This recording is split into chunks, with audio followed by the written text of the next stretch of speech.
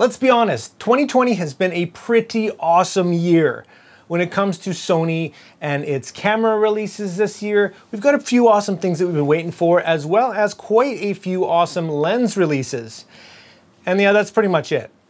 But today we're talking just about those lenses, specifically 5 of them that have come out here in 2020 that I would definitely recommend to you. Let's check it out.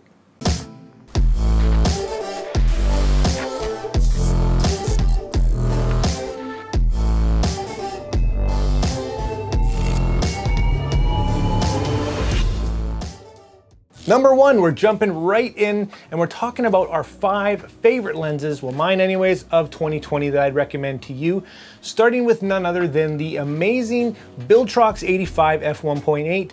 If you are looking for a fast prime to do portraits with on a budget, I don't think there is a lens that can be beat. It is an incredible value lens, fantastically sharp, a great fast aperture, and great build quality to boot. And the price, wow.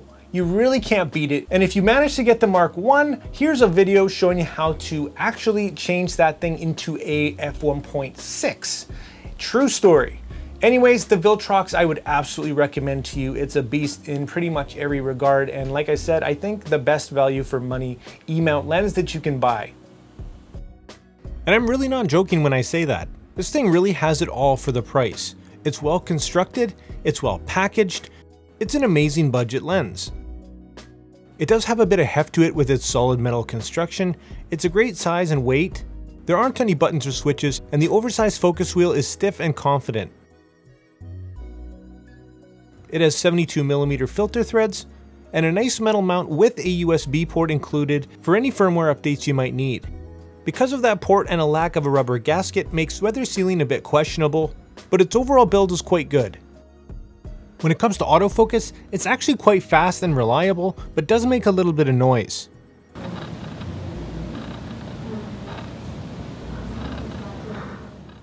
This is kind of expected in a lens of this price range, but it does produce some incredibly beautiful images. I would recommend this lens more for photography over video. Be sure to check out my full in-depth review for a more detailed look at this lens. If you're wondering how much this lens actually costs, it comes in at $399 US, an absolutely incredible value.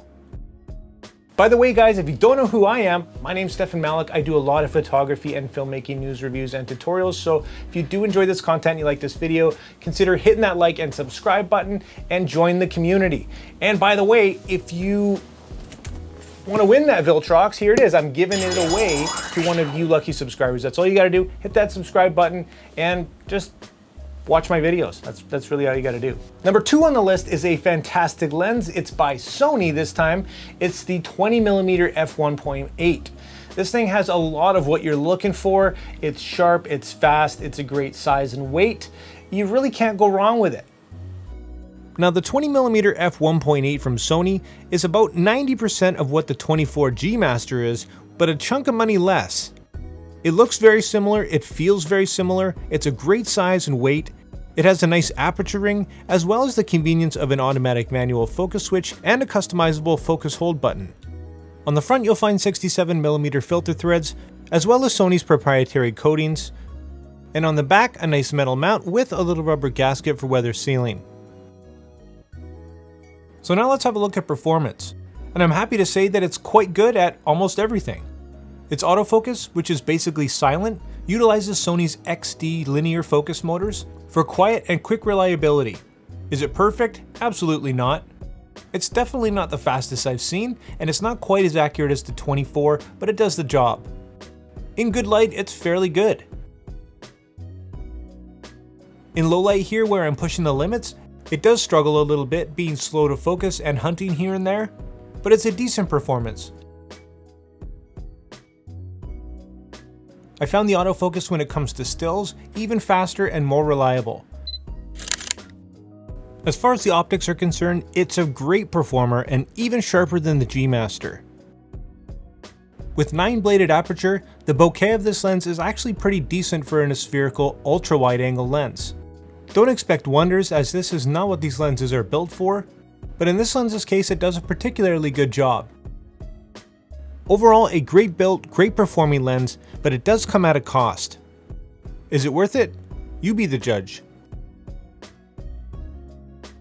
Number 3, the Tamron 28-200. Insanely versatile, incredibly well priced. I can't say enough about this lens. If you're looking for an all-in-one lens, if you're looking for the lens to do it all in this day and age, this is the lens. If you have one lens and you are a beginner to intermediate shooter, well, this is probably the one for you. It is phenomenal. It's versatile, like I said. It's got a fast f2.8. It has almost macro-like capabilities. The list goes on and on.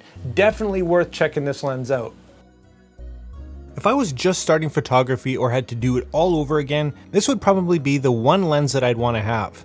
This thing is incredibly versatile, from the size to the weight to what it can actually do. Tamron has done a fantastic job as of late engineering newer lenses, and this one is absolutely no exception.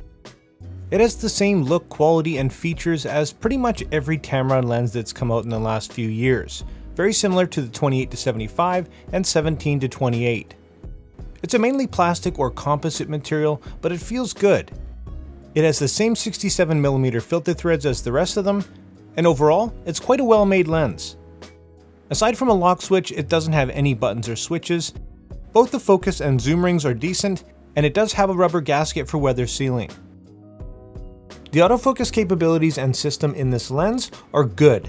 It's not great, it does have a few issues and limitations, and as you can see here in a lower light situation in video, it actually does a pretty decent job. It's quick and smooth. When it comes to stills, it's going to take most of what you throw at it, with the exception of fast-moving subjects. Mind you, this is a stress test, and in this situation I found that it hit about 50% of the time. Now, I don't want you to be confused here. This lens is absolutely going to keep up with the majority of the things that you throw at it. I always do my best to test them in the most stressful situations, so you don't have to.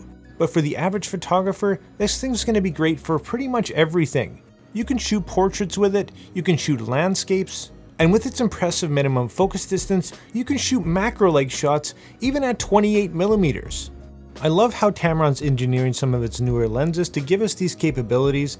It really makes them fun, and this lens is one of the most versatile that you can buy. Here's an example of that in action. You can see that you can actually get quite a bit closer at 28mm, allowing for some really interesting perspectives. Although it only has 7 aperture blades, you can get some really nice transitions and blurred backgrounds, and take advantage of that f2.8 when you're up close to your subjects. Check out the focal range to see exactly how versatile this lens really is. It's quite impressive. If you've made it this far and you haven't already, you might as well hit that subscribe button, and make sure you let me know down in the comments what you like and what you don't like about this lens. Coming in at an incredible $729, if you ask me, this is one of the most versatile and best value for money all-in-one lenses that you can buy. Number 4 on the list also goes to Tamron. It's the newer 70-180 f2.8. This is the gaping hole that's finally been filled in the full frame 70-200 market. And although it's not a 70-200, it's pretty darn close. It is phenomenally well priced, it's sharp, it's fast, and I think we really needed this lens. A lot of people are really happy with it. Although it's not perfect, it does have a few things missing. It is a great pickup and a great value. Yes, this looks a lot like the last lens we looked at, the 28-200, and it is. It's basically the same lens, just bigger, a little bit better performing, and a little bit more expensive. An inexpensive version of the 70-200 G Master, and it is half the price for a reason. It is a great size and weight, it does have the exact same features as the last lens, no buttons or switches, and it does have that composite or plastic build. It also has 67mm filter threads, along with a metal mount and a rubber gasket for weather sealing. Do note that to cut costs, image stabilization was not included in this lens, and there is, for me anyway, a sense of cheapness to it. From the exposed screws to just the overall feel of it, there's something missing, but it's far from horrible. Utilizing Tamron's new linear focus motors, the autofocus speed of this lens is incredible. It's lightning fast and does prioritize speed over accuracy, I find. In good light, you're not going to have a problem, but in backlit situations or less than perfect conditions, you might find it struggling and hunting just a bit. In decent light, where you're probably going to be shooting most of the time, you're not going to have any issues. The optics of this lens and the focusing capabilities are a little bit different than your typical lens.